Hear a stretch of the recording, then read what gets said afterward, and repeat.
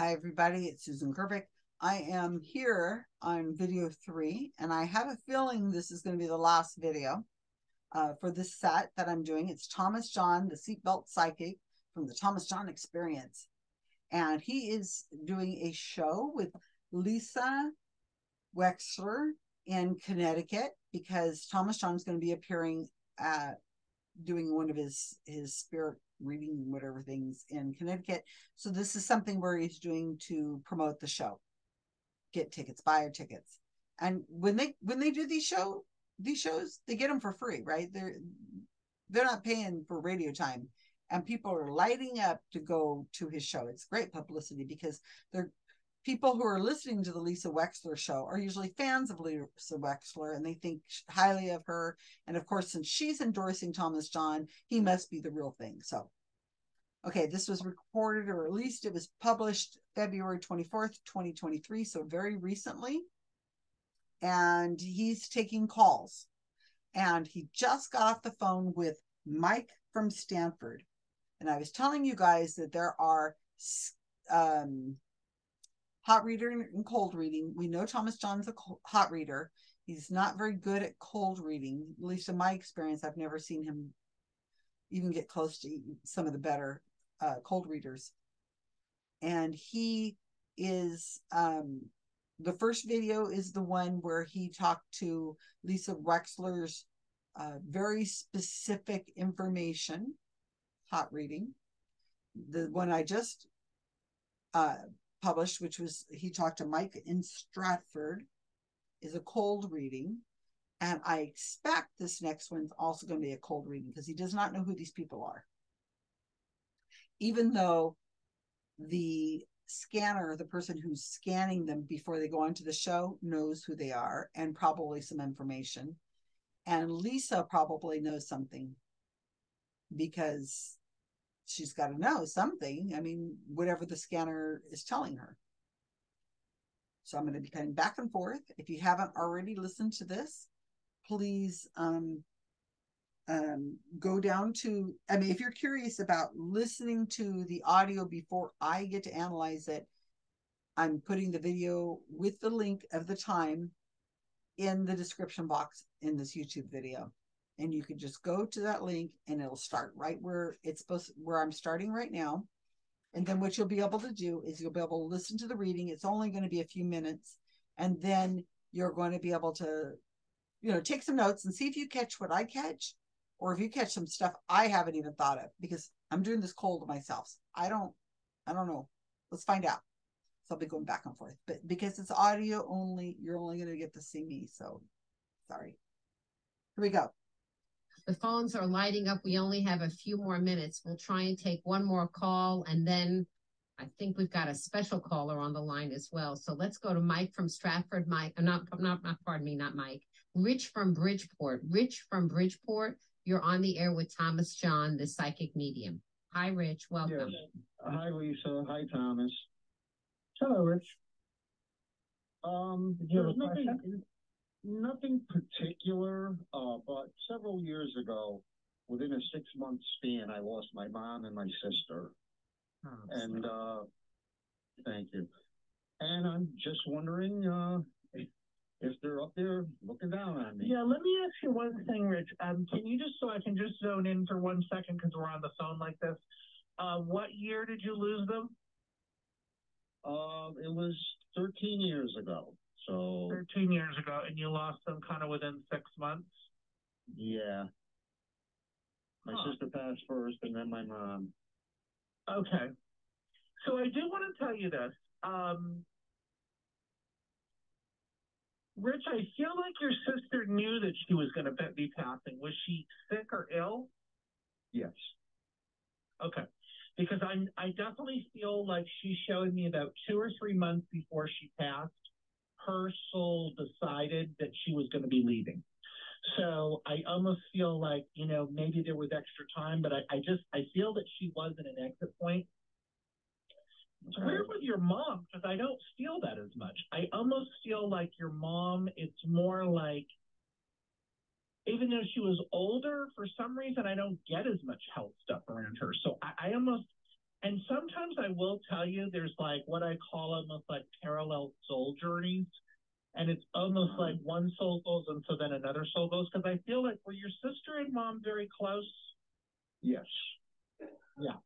Because I almost feel like your mom's spirit was like, okay, now I'm going to go be with your sister. And also, Rich, I want to ask you, who died from? Okay, stop. Because I need to be able to do this. I am taking notes, but remember the sitter, it's coming in hard and fast. They don't have the time to take notes necessarily, and they don't have the time to really think about what's happening. So a lot of times they will help the sitter, I mean the medium, and give them a little more information so that they'll help get along the thing, especially since he knows he's only got a few minutes with Thomas John. Were the mom and sister close? What do you think? Okay, so it was 13 years ago that they died. They died within a 6-month span. I don't know if that's unusual or not. The man does sound like he's in his 50s, 60s range. He's not a 20-year-old or anything like that. So his mother would probably be about 70 when she died-ish. And so his sister would probably have been about 50-ish.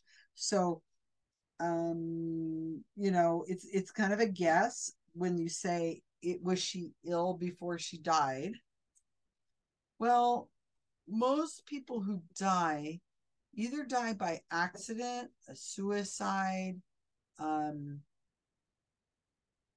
or an illness, right? Am I missing something? Accident, illness, suicide, violent death.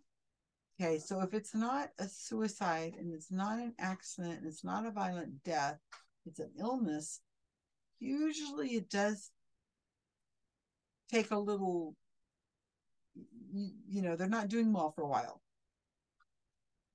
So I'm not really sure about that.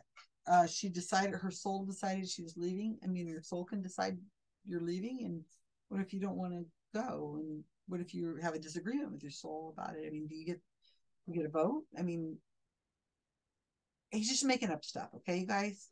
It's just making up. Okay, let's continue. I think it's very close to ending, hopefully. Cancer. Oh, who died of cancer? Okay.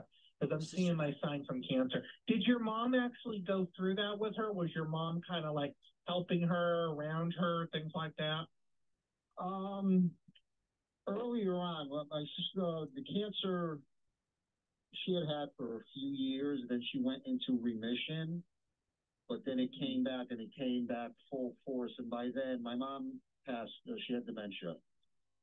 So, matter of fact, in conversation with somebody, I was going, there's only one good thing about my mom having the dementia, that I didn't have to go and tell her that she lost one of her children.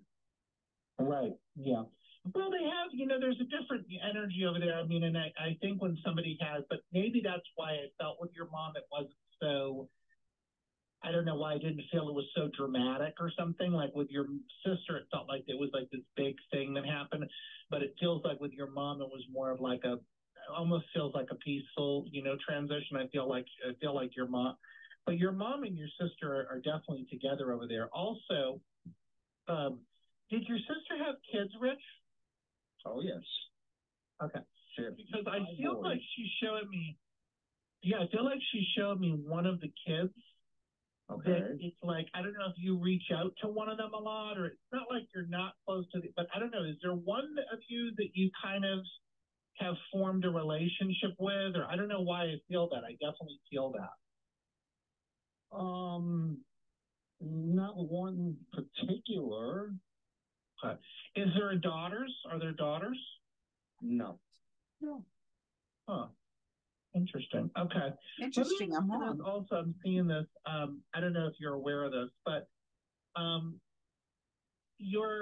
somebody keeps showing me. Okay, before I find out what that is, with whatever he's being shown. Okay, so this is just a bunch of gobbledygook in a lot of ways. Okay, the sister dies first. Rich from Bridgeport told him that, and then 6 months later, the mother dies, as if that is relevant. It's painful to the person who's going through it, but it doesn't really have anything to do with one than the other, unless I guess one got the other sick. Okay, so who had cancer? Now, I bet when this phone call's over, Rich from Bridgeport is going to tell his family, oh my gosh, I was on the call on the Lisa Wexler show with this guy, this amazing psychic. He got my sister, whatever her name is, and he knew she died from cancer, and that mom's cool with it, or I mean, it's all over. She didn't have a problem. But did Thomas John get cancer for his sister? No. You can replay this if you want, but I guarantee he said who had cancer or who died from cancer. Okay. Number one reason for people to die is once you become an adult, that is, if you get to your adult years, number one cause of death is heart disease. And I believe number two is cancer. And COVID's probably way up there now. But so if you say, I feel something from the heart, something to do with the heart, okay, I'm getting cancer, some kind of cancer. It's not much. He didn't say your sister died of cancer. He said who died of cancer. And Rich from Bridgeport says my sister died of cancer. Okay, you guys see the difference? It is important that you know the difference because those are not the same thing. He did not say your sister died from cancer. He said who died of cancer. It just so happened to be the sister. Was mom helping? No, she had dementia. She started helping at the beginning years ago whenever the sister had cancer the first time. So I guess, no, your mom wasn't helping towards the end. And sister has 5 boys. The Rich snuck that in. Oh, Thomas asked, did she have children? That's a no. Are there daughters? No. And Thomas did say there was 5 boys. So Thomas wasn't paying attention whenever he said that. So he's gotten a lot of no's here. Oh, were you close to just one of the children more than the other? Well, not really. I think we really are nearing the end here. Hang in there. And I don't know actually if it's your mom or your sister, but somebody keeps showing me that they send cardinals. So I don't know. Do you ever get like weird things showing up with cardinals, or do you see cardinals, or do you ever have that happening at all? Occasionally, yes, I do see them, and I think about them because that's what people say when you see a cardinal. Yeah. It's a loved one. So yeah, I see them occasionally. Okay, yeah. Yeah, well, I definitely feel like those two are together over there, but it almost feels like, in a way, that they had a soul contract to kind of pass when they passed. And it's almost like, I don't know, that's what I'm feeling, that they just had a soul contract to pass. And it just feels like they were supposed to be together over there. That's kind of what I feel. Rich, I'm gonna say thank you. My sister Jill Zarin is on, and I feel like you better go because my famous sister is on the line, and I only have a few minutes in the show, so you need to go. Take your cardinals with you, and your sister and your mom, who have a soul contract, which means 0, zip, nothing, whatever that means. A soul contract. So, Thomas, are you saying they have to die within 6 months of each other to be together on the other side? Or could the sister have lived another 10 years and had still died and then been with the grandmother on the other side? They wouldn't be together if they didn't die within 6 months. That made no sense whatsoever. You're just making it up, right? Cardinals. You live in Philadelphia. What are the chances? I mean, Connecticut. I'm sorry. What are the chances you're going to have cardinals in Connecticut? I don't know. I don't live on the East Coast. If I saw a cardinal here in California, I would be very surprised. Do cardinals know that they're actually just sent from heaven? It's, do you think they know that? Do scientists know that cardinals mean that they came from heaven, and the only reason that you would see a cardinal around is because they were sent from somebody from heaven? If your sister or your mom sends you a cardinal, does that mean nobody else can see the cardinal except you? What if other people are going by and they go, hey, there's a cardinal right there? Would that cardinal be your sister's way of saying to the stranger, hey, cool, how's it going? Or does the stranger walking by see the cardinal and go, that cardinal was sent by my uncle? And would Rich from Bridgeport say, no, that's my cardinal sent from my sister? I mean, or can the cardinal be sent from the same, like the cardinal represents two totally different strangers looking at the cardinal at the same time, sent from, look, you guys, there are no rules. This is not real. This is just silly. All right. He's not sending, nobody's sending coins. Nobody's sending cardinals. They're birds. You're not talking about like a cardinal, like a baseball player, right? It's a bird. On the East Coast. I gotta look that up. I need to know now. Okay. I'm just reading the Wikipedia page for cardinals, the birds. There's an awful lot of cardinals. I didn't know there's a lot of varieties. Some of them are not red. Okay, so their habitat is from Canada to northern Argentina and Uruguay, with Central America having the most concentration amount of species.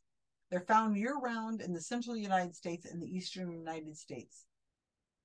West Indies, western United States, Canada, Bermuda, Hawaii, not California. We don't have them out here. We do. It's in a zoo or it's just some freak of nature. We don't really have many cardinals on here. At least I've never seen cardinals. Wow. What's the likelihood you'll have a cardinal in Philadelphia? Oh, I'm sorry. Connecticut. I keep getting them wrong. East Coast, you know. Okay. How did Thomas do with Rich from Bridgeport? Did he get anything right? His sister and his mom. Rich told him when they died 13 years ago. Rich told him that they died 6 months together, within 6 months of each other. I think Thomas said, was she ill before she died? And Thomas threw out, did somebody die of cancer? And it turns out, just so happened to turn out that she died from cancer. What was going on with the boys? He asked about, does she have children? The answer is yes, because Thomas didn't know she had children. He didn't know mom had dementia. Rich had to tell him about that. Rich had to tell him about it.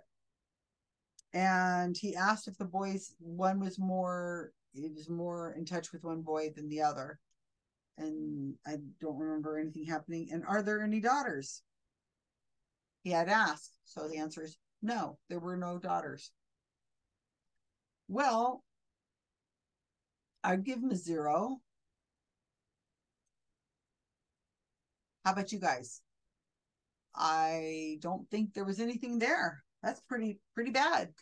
So I don't think there's any more readings on this one. I know because I fast forwarded it way to the end and to see how long this was and all that. And what happens now is Lisa Wexler has texted her sister Jill, and now Jill's there, and they're going to go on and on about Papa Jack, and they're going to talk about Papa Jack and stuff. So that's all related to the first video I did. I'm not going to go there. It's not, there's nothing important, but the link is going to be in the description of here if you want to go check it out and listen to it yourself. And then you can come back in the comments of the video and you can say, Susan, you are all You were all wrong. You missed everything. Oh my gosh, he was spot on. No, I think this is a really interesting series. There's 3 videos now. Well, there will be once I get them uploaded, because the first one is a hot read because he knows who he's going to go see, who's going to be on the show with. And the other 2 are examples of unedited cold reads. They're very short. I thought it was interesting that they were both men because we usually don't see a lot of men that get readings. It's almost always women. What's missing? Nobody's name. He didn't name the sister, didn't name the mom. He had to ask if the sister had children. He had to ask who died of cancer. He had to ask if there was any nieces. He had to ask if she had been ill before she died, and how long they'd been gone. He had to ask. It's been 13 years. So he should, I would assume, have been able to get in there. I mean, if there was any kind of evidence, maybe, but no. Extraordinary claims require extraordinary evidence, and there ain't none here. So that's about it. I'm going to try to do some more videos on maybe other psychics just like this. I think it's interesting to see them all in a group like this. I hope you enjoyed this video. If you have something you'd like me to evaluate, please let me know. My email is Susan Gerbic at yahoo.com or gmail.com, or you can find me on Facebook or on Twitter. And you can leave a comment underneath this. Please send me the best evidence, the best reading you've ever had or know of that I can look at, and let's evaluate it. I'm curious what there might be out there, because let's go. Let's find this great evidence. I've got a whole family of people I'd like to contact and be in touch with and see how they're doing. Okay. Check out my other video series on John Edward if you're interested. There's 4 videos for that. And I think they are so interesting, very different from the Thomas John ones. Okay. Have a great evening.